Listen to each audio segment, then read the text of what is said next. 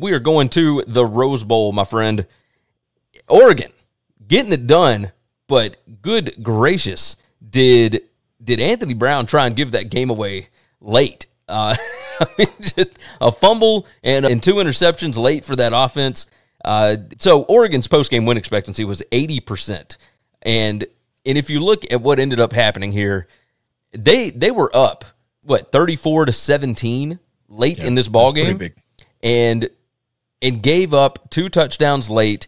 UCLA was driving late. Now, luckily, Oregon gets the interception. I say luckily for Oregon, I guess, to try and save the game. But DTR went out with an injury.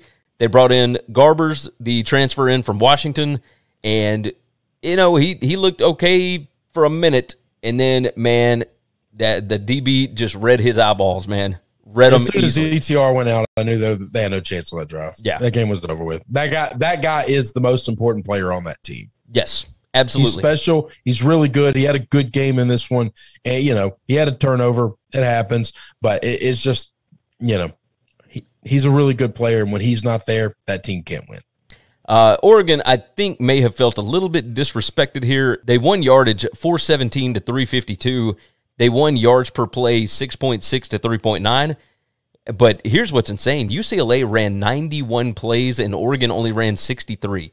The fact that Oregon outgained them by running 28 less plays was highly impressive. So it was nice to have Joe Moorhead back in the building doing his thing, right? This is 2 straight weeks, but this is the first one where he's really back in and knows what he's calling. They won third down percentages, 78% to 53%. I mean, Oregon was 7 out of 9. It's just absurd. They were great. Turnovers were even, but this is where Oregon comes out and feels like they are the better team, right? It feels like they have been sleepwalking for weeks and weeks.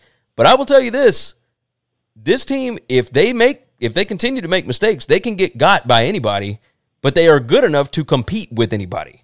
And I don't know which team is going to show up week in and week out.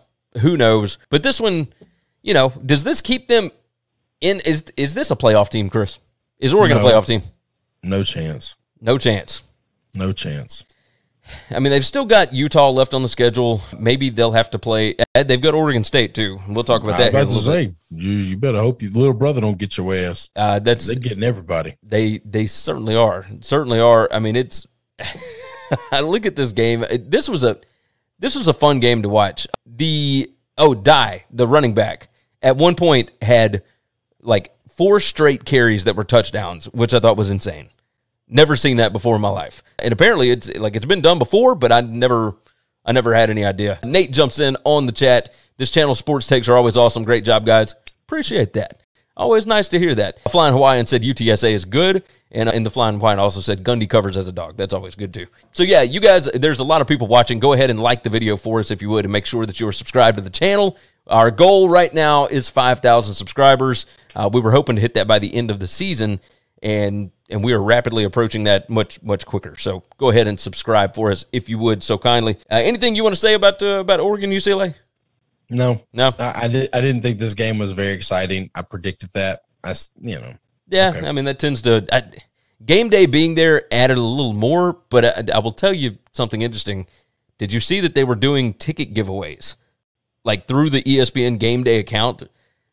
That should tell you everything you need to know about the hype out in Los Angeles. But that's what UCLA was doing even for the LSU game. Yeah. Like they were giving away free tickets to everybody.